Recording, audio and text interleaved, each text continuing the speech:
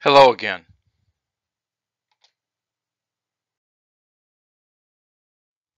This is Math 2245 coming to you from the College of DuPage, and the title of this lecture is Inverse Matrices and Elementary Matrices. As always, please be an attentive learner while watching this video.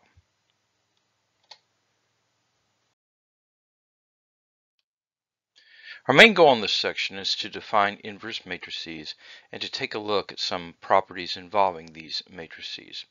We won't actually be finding the inverses in this section, that'll come soon. But we will be taking a quick look at elementary matrices, and we'll see that these help us find the inverse matrices. We'll use them to devise a method for finding inverse matrices. So let's start with the definition of the inverse matrix. Definition 1. If A is a square matrix, and we can find another matrix of the same size, B, such that A times B is equal to B times A is equal to I, then we call A invertible, and we say that B is an inverse of the matrix A. If we can't find such a matrix B, we will call A singular matrix or a non-invertible matrix.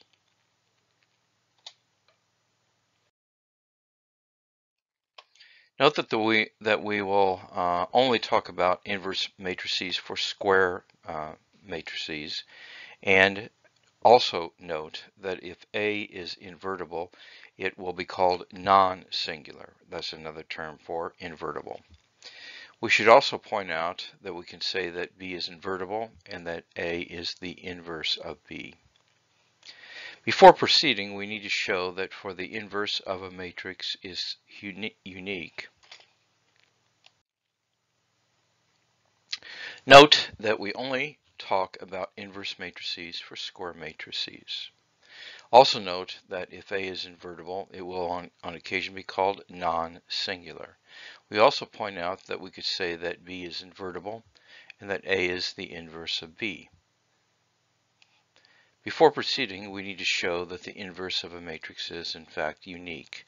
That is, for a given invertible matrix A, there's exactly one such inverse. In fact, this is a theorem that we will prove. So suppose that A is invertible and that both B and C are inverses of A. Then we will show that B is equal to C, and that will then be denoted as A raised to the minus 1, or A inverse. Here's the proof. Since B is an inverse of A, we know that A times B is equal to C.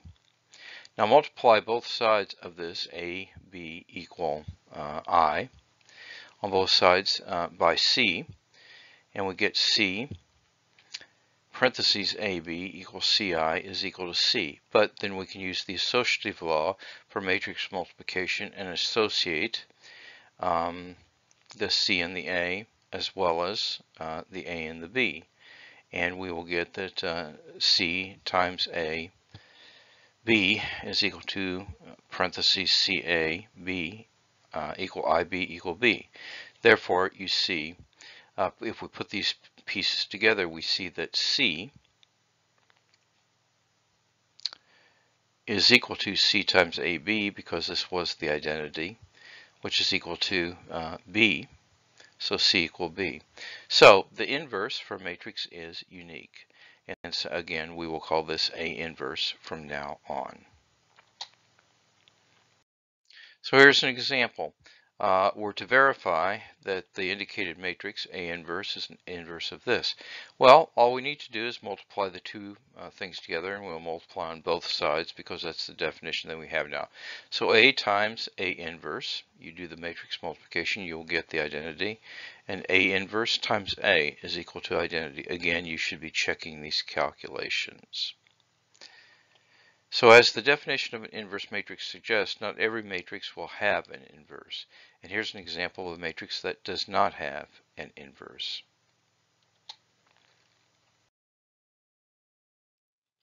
So this matrix does not have an inverse. And the easiest way to see it is that what we're going to do is we're going to take B, the second row of B, times C. the matrix C, which is a general matrix that we have here. Now, anytime we do this, we're going to have 0 times this, which means that we're going to get 0, 0, 0 as the second row of BC, but it would have to have a 1 in it, and since it doesn't, that means this is not invertible. So the second row is this, but if C is the inverse of B, the product must give you this as the second row. Now, C was a general 3 by 3 matrix, so we've shown that the second row is all 0 no matter what, and so it can never be the identity matrix. So B can't have an inverse, and so is a singular matrix.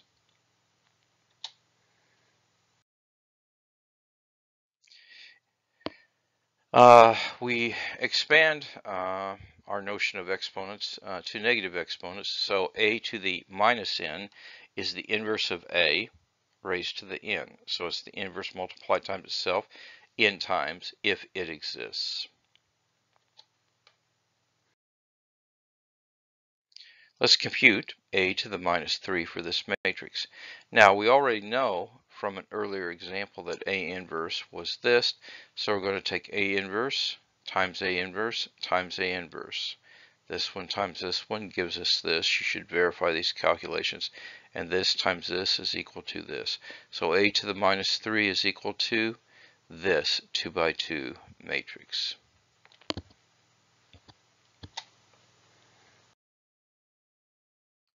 Now let's take a look at some important facts about inverse matrices. So suppose that A and B are invertible matrices of the same size. Then the product A times B is invertible, and in fact we have a formula that the inverse of A times B is B inverse times A inverse. A inverse is invertible, and the inverse of the inverse is the original matrix.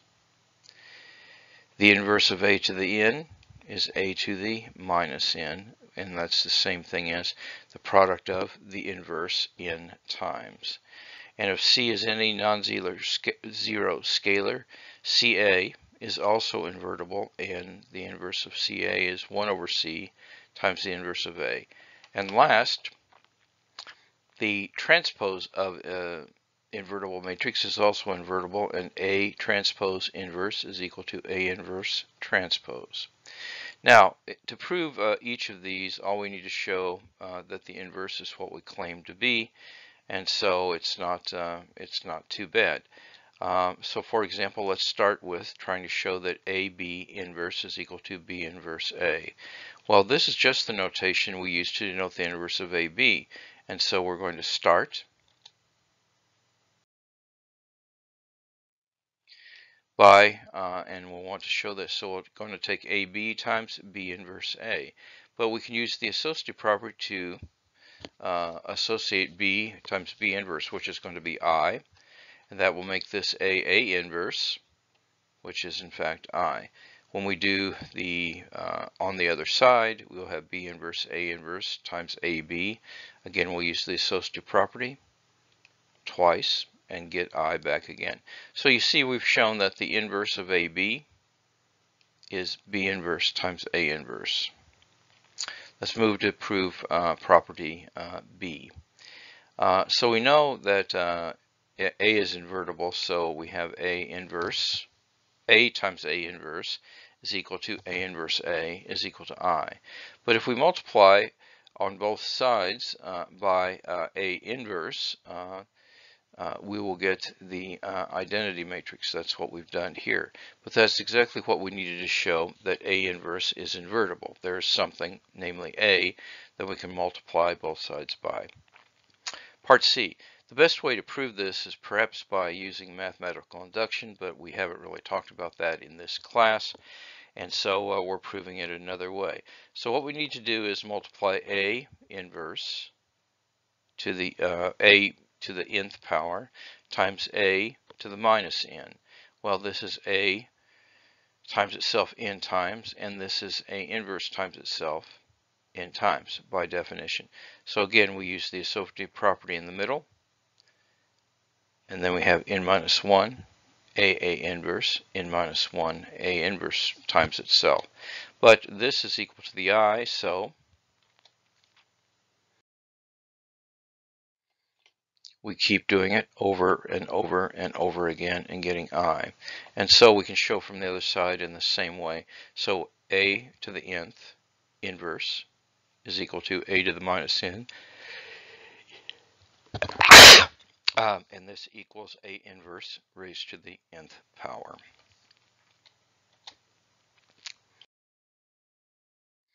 Now to prove this, we have to show that C times A, 1 over C times A inverse is equal to the identity. Well, we just are going to be grouping, as we can with scalar multiplication, C times C inverse, which gives us 1. And what's left is A times A inverse, which is I. So that proves part D. In part E, we have to show that A transpose times A inverse transpose is equal to A inverse transpose times A transpose equals I. Well, this one is seems a little trickier, but it's not really too bad. Let's start with A times A inverse transpose.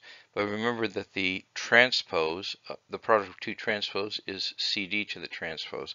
So using this fact backwards on A transpose, A inverse transpose gives us this. But inside we have I, but the transpose of I is I.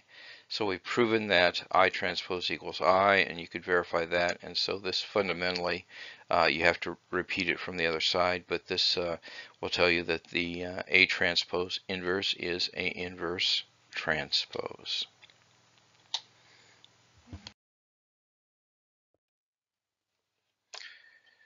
And note that the first part of this theorem says that we can also expand this to ABC inverse is equal to A C inverse, B inverse, A inverse. Now we're going to return to something that we said in an earlier section, that we don't have a cancellation law or zero property law. However, if we do restrict ourselves a little, that is, assuming that A is an invertible matrix, then if we have AB times AC, then B equals C. We get that by operating on the left-hand side by A inverse. Both times we can conclude that B equals C. Similarly, if AD is equal to 0 and A is invertible, we operate on the left by A inverse and we get that D is 0. So if we're talking about invertible matrices, then this is a theorem. Note that this theorem only required that A is invertible, so the other matrices could be singular. Note as well with the first one that we got to remember that matrix multiplication is not commutative. So if we have AB equals CA, there's no reason to think that B equal C. Because we don't know that CA is equal to AC, we have to leave this as is. Also, when we multiply both sides of the equation by A inverse, we've got to multiply each side on the left or on the right. And again, we don't have commutative law for these. So if we tried the proof, we would crash and burn. Now we're going to turn our attention to elementary matrices.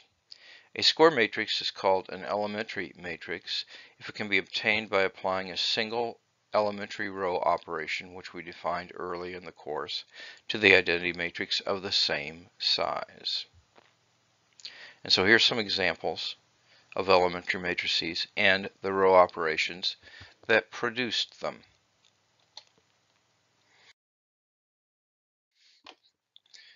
Okay, so if we multiply 9 times row 1 and we operate on I, we get this. So this is a matrix that will multiply the first row by 9 and replace it. Here, if we want to exchange row 1 and row 4, on I4 we'll multiply by this row. And you notice that you see row 1 is here, and that what we had for row 4 was up here. We multiply by that I, we get this effect on the matrix that we use.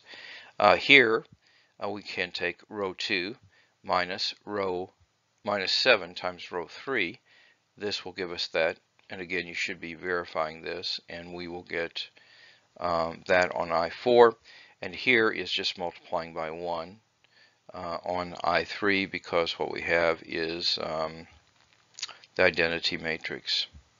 Note that the fourth example shows that any identity matrix is also an elementary matrix, since we can think of arriving at that matrix by taking 1 times any row.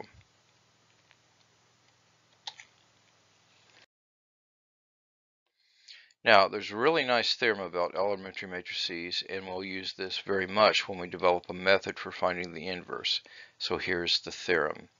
And the theorem is pretty easy to prove. You just really have to think through it. Suppose that E is an elementary matrix that we found by applying an elementary row operation on IN. Then if A is an N by M matrix, EA is a matrix that results by applying the same row operation to A. So you see, you can think about all those elementary row operations as being completed by multiplying by elementary matrices. In fact, here's an example. So in example 5, we're going to do the operation row 1 plus 4 row 2, and this is going to become the new row 2. And so what you see is this is going to become the new row 1, excuse me. Here's a really nice theorem about elementary matrices, and we'll use this extensively when we develop a method for finding the inverse of a matrix. So the theorem says, suppose that E is an elementary matrix that was found by applying an elementary row operation on IN, the n-dimensional identity matrix. Then if A is an M by N matrix, EA is the matrix that will result by applying the same row operation to A. So for example, for the following matrix, the row operation, row 1 plus 4 times row 2 on it, and you want to find the elementary matrix A that will do this, and verify that EA gives us the result that we want. So here's the A we start with, and this is the E. Now this will take row 1 and add it to 4 times row 2, and this will become the new row 1. And you can see that performing this operation gives us this, and if we multiply this matrix times that, we will also get this. And you should, again, verify these calculations. And here is verifying it. We take this one times this one and get the same thing. So you see there's a one-to-one correspondence between these elementary matrices and elementary row operations. Here's another example. Give the operation that will take the elementary matrix from example 4 back to the original matrix. Well, what that's going to do, this was 9001. We need to take it back to the identity. So we have to multiply by 1 over 9, row 1, and then we have to, we'll show that in just a minute. And also, what matrix will we use to interchange row 1 and row 4? So from here to here. Okay. Well, this is the one where we take row 2 plus 7 times row 3. It's this one. Getting that, and this is 1 times that. Now, so you see we do have these inverse operations that exist, and so we can do all of these inverse operations via row operations, and in turn by multiplying by elementary matrices. And that is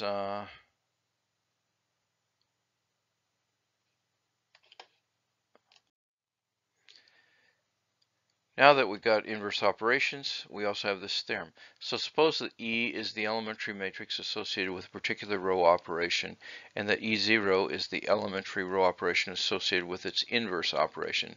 Then E is invertible, and in fact, not really surprising, is the inverse of E is that reverse operation. And the proof really is pretty simple. Start with E0 times E. We know from Theorem 4 that this is the same as if we applied the inverse operation to E. But we know the inverse operation will take an elementary matrix back to its original identity matrix.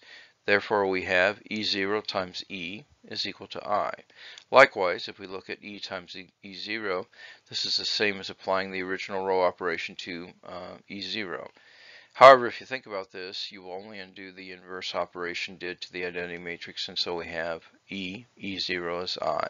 So we've proven that E inverse is equal to the inverse operations. Now suppose that we have two matrices of the same size, A and B. If we can reach B by applying a finite number of row operations to A, then we're going to call the two matrices row equivalent. Note that this also means we can reach A from B by applying the inverse operations in the reverse order.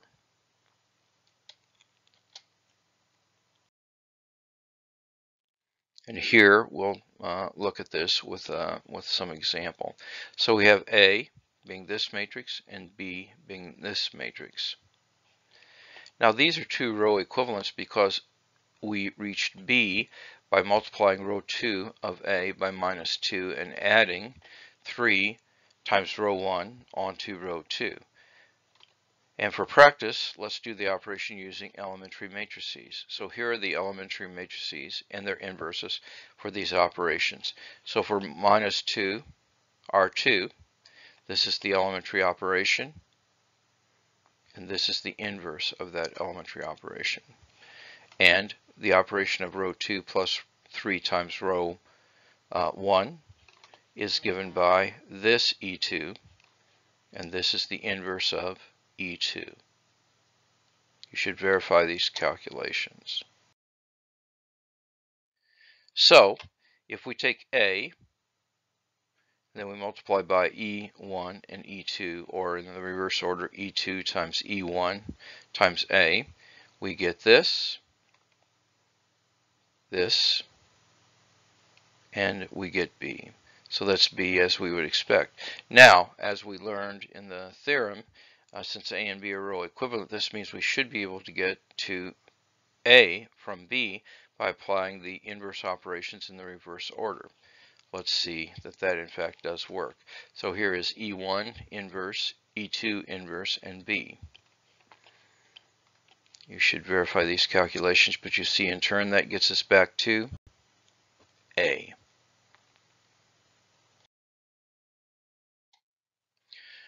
So we do end up with the correct matrix, and so we can see that each time we multiply the left side by an elementary matrix, Theorem 4 tells us it's the same thing as applying the associated row matrix.